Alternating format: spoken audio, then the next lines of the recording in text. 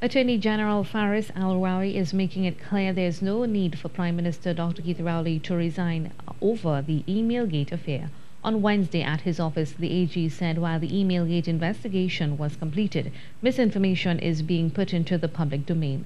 A letter dated July 5, 2019 from the Deputy Director of Public Prosecutions, Joan Honore Paul, to the Deputy Commissioner of Police, Harold Phillip, states there was not sufficient reliable evidence of a criminal offence which could be prosecuted beyond a reasonable doubt.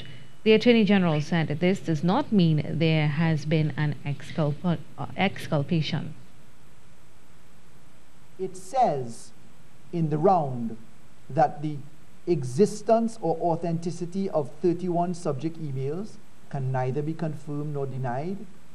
It explains that the United States authorities specifically informed Trinidad and Tobago that because the preservation order was made 9 months later, that there was effectively a risk or likelihood that the emails could have been deleted by the users of the accounts.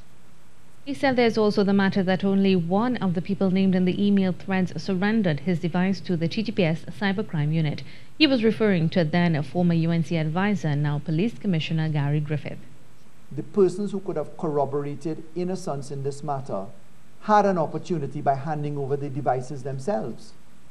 Had that been handed over, well then it would have been conclusively demonstrated that there was nothing. The question really here, I think that you would be asking is, well, why wasn't it handed over? If your device had the ability to demonstrate your innocence. The Attorney General said he will not be caught in the political blame game.